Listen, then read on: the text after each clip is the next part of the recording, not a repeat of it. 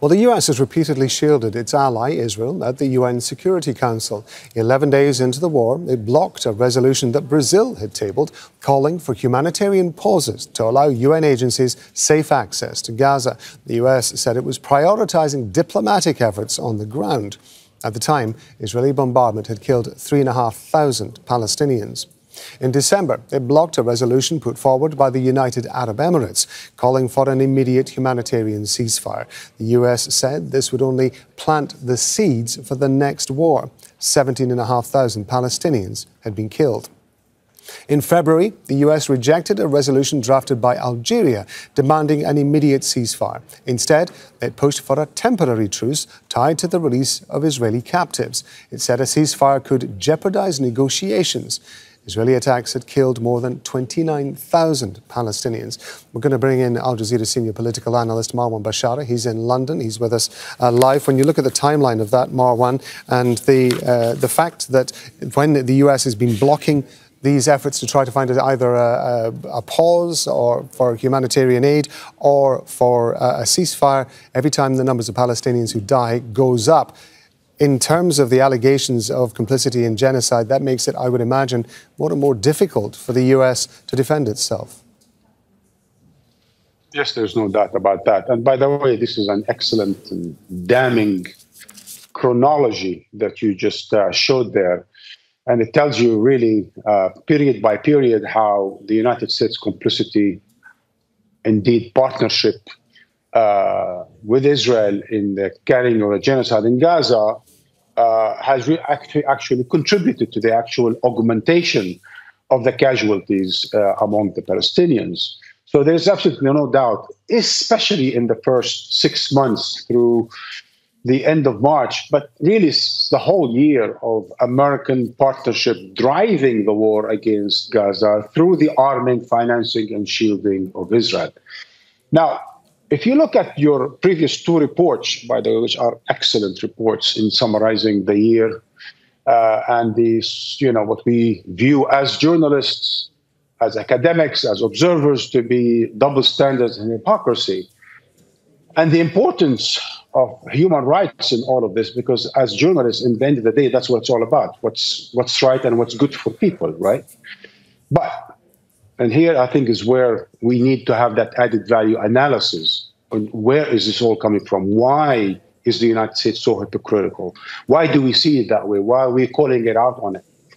Look, in Washington, they don't think of themselves as hypocritical. In London, they don't think of themselves as hypocritical. They don't think of it as double standards.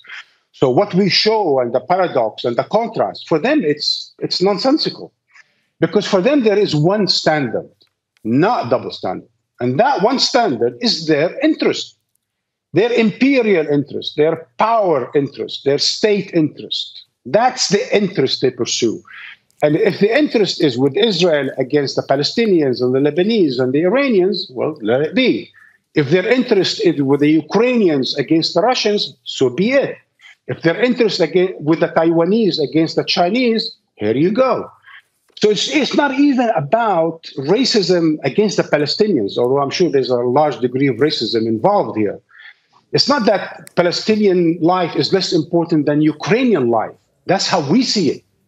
For them, it's about the actor, not the acted upon. It's not even about the act. It's about the actor. Russians are bad. Israelis are good. Iranians are bad. Chinese are bad. English are great. French are wonderful. So your partners and allies are great. Your adversaries and nemesis are horrific and evil.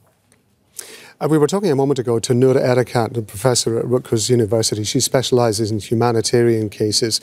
She was making the distinction that, of course, Israel will defend the number of Palestinian deaths as essentially collateral damage. And she was saying this is not coincidence. These are not people being caught in the crossfire. These are, as she put it, targeted attacks. And that, I would imagine, changes the whole dynamic of any argument with regard to a defence against genocide.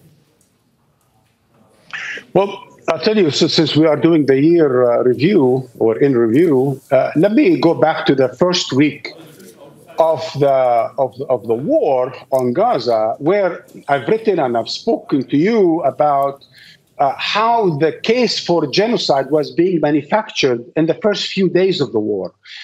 And why, hence, analytically speaking, I mean, this is not accusation, analytically speaking, the war was war on Gaza, not war on Hamas, in the sense that Gaza had to be destroyed and Hamas would have to be destroyed in the process.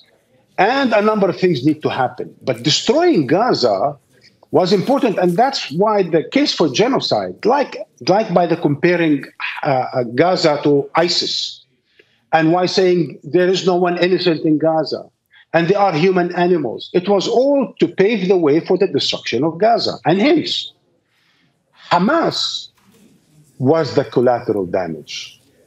The target, in fact, of the war, the objective, was the destruction of Gaza and the killing of its people.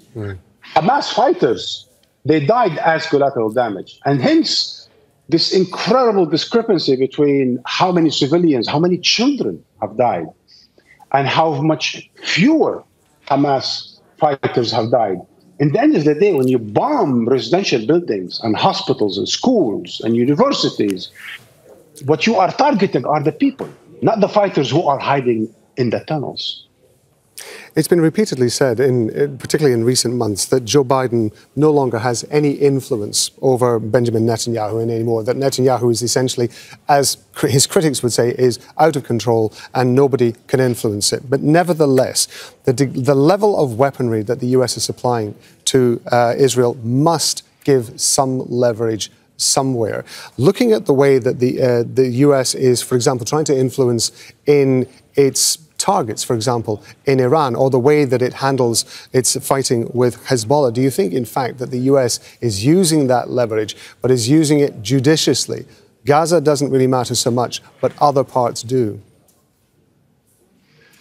That's interesting. Look, as it were, the proof is in the pudding, right? In the end of the day, if it's true there was that much wrangling behind the scenes and there was a lot of pressure in the dark rooms, then we would have seen it come through. It didn't come through. We've seen Netanyahu insist on the land invasion, and he got it, and the invasion of Rafah, and he got it. In cutting and blocking humanitarian aid, he got it. In widening the war, he got that. In widening the war against Lebanon, he certainly got that.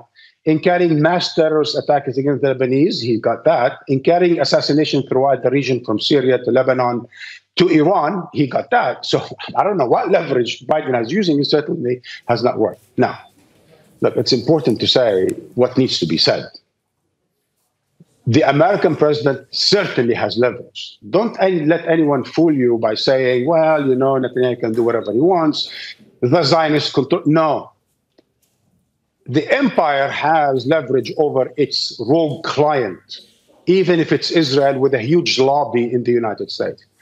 If the American interests are at stake, as they were a number of times, an American president could step up and say, shut up and set up and listen to what America is telling you. Otherwise, we're going to cut the aid, we're going to cut the arms, and we're going to cut you out at the UN Security Council, and we're going to leave you to the international community to deal with you. No American president is doing that, and certainly not Biden, the self-declared Zionist, right? So I think the Biden administration is trying to have its cake and eat it too. It's trying to support Israel in its war against Lebanon and Gaza and in the Middle East to achieve its supremacy, regional supremacy, and at the same time playing the human rights card, playing that it is actually cares for human life, that human rights is at the center of its own policy. BS. Marwan, thank you very much indeed. That's what Marwan Bishara, our Al Jazeera's senior political analyst. Make sure to subscribe to our channel to get the latest news from Al Jazeera.